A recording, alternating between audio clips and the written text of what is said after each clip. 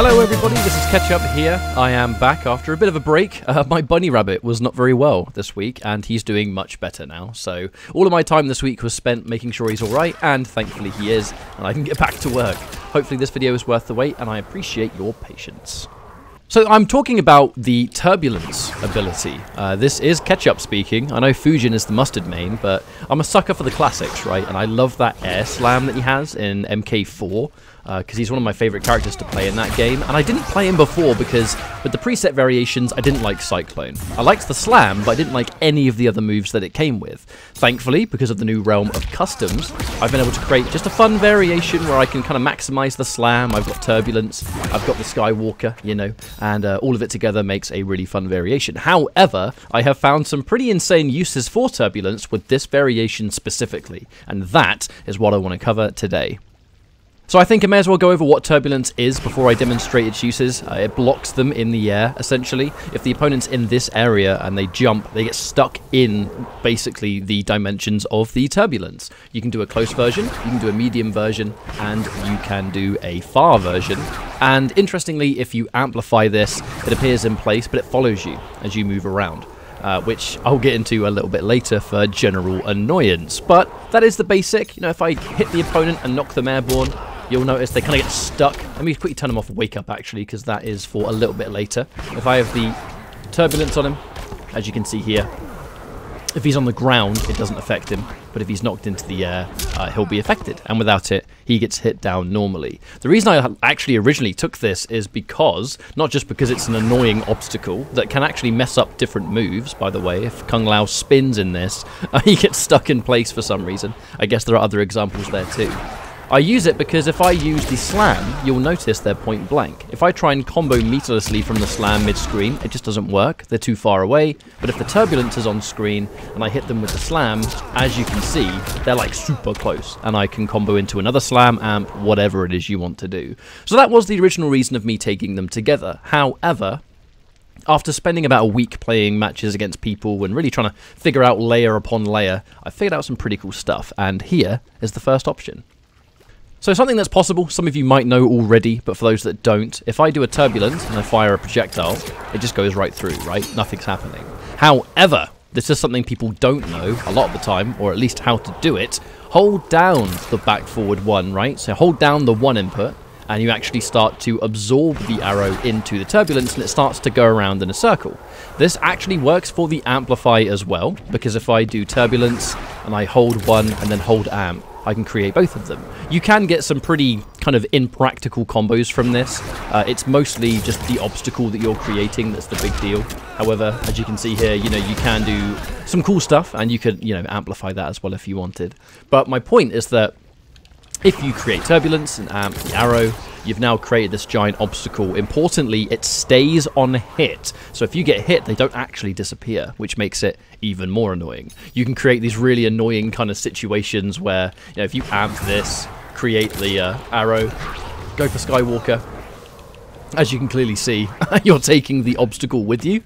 And important note is that when you amp this and it does a full cycle, the arrow on its own does not combo, but if it has done a full spin, you know, one single spin, it will stun the opponent and allow for a full combo. As you can see there, it's like crazy, crazy plus on hit, and you can get a full combo from it. So, you know, those kind of like end of round situations where you're trying to create this really annoying obstacle, it goes in and you can combo off that if you're early enough, and it's a really annoying tool. Now, it's a little bit gimmicky for that use, and I do agree, you know, no one's going to sit full screen and let you both do this, and then start moving around, right? You know, they're going to be doing a little bit more than that in the middle of a match, which brings me on to my other moves of this variation. If you take Air Slam and you amplify it, you'll notice I have time to do both Turbulence and the arrow before they actually stand up.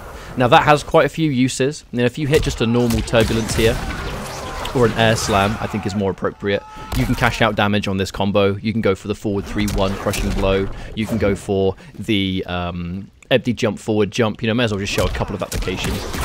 A very easy one is empty forward jump, instant forward 3 into flying kick. Alternatively, you know, this is all very much day one Cyclone stuff. This is nothing new.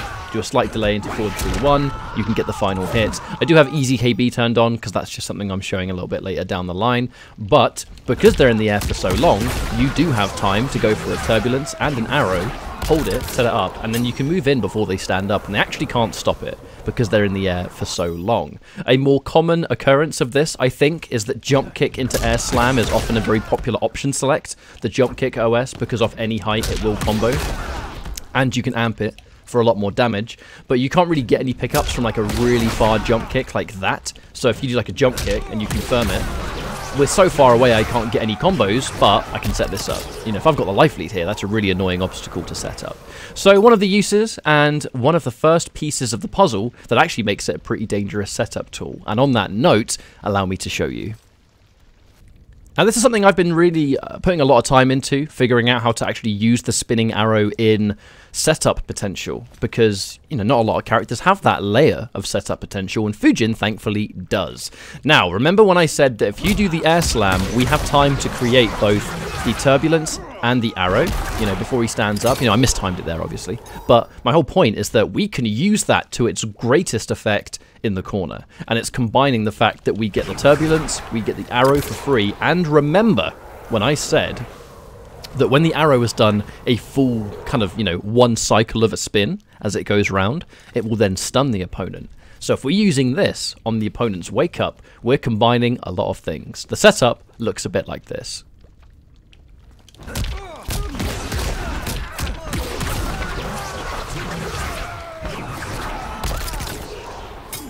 So, it doesn't look like much, but it covers every single wake-up option in the game. And I want to kind of step-by-step demonstrate these, but my whole point is that to execute this, you do any launch into your, you know, your air slam. You can do off a jump kick, for example, because the jump kick gives us really good damage in the combo.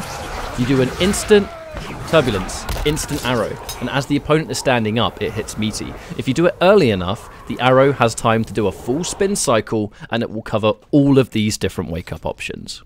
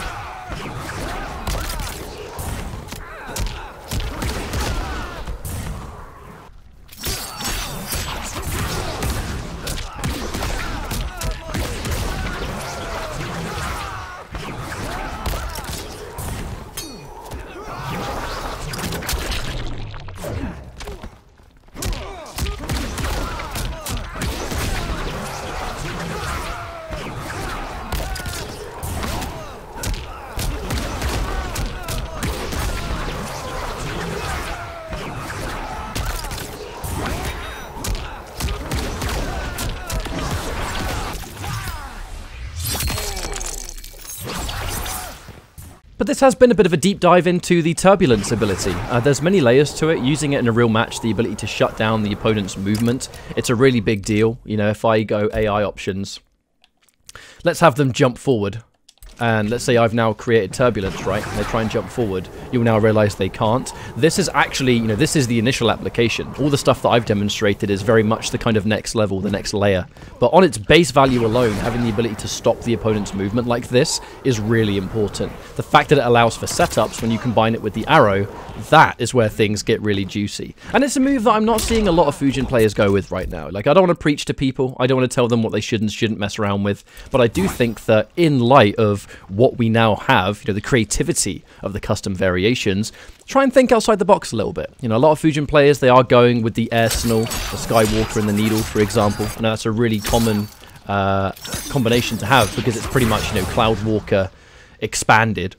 But I think Fujin in particular, he's a character that has a lot of different options for creativity, and I do think that people should maybe give it a look. I wouldn't be surprised if we start to see Turbulence a little bit more the more Ultimate starts to roll out competitively. So thanks for watching. Like I said, good to be back. I'm happy that my buddy's okay, and I will see you all next time. Take care and much love.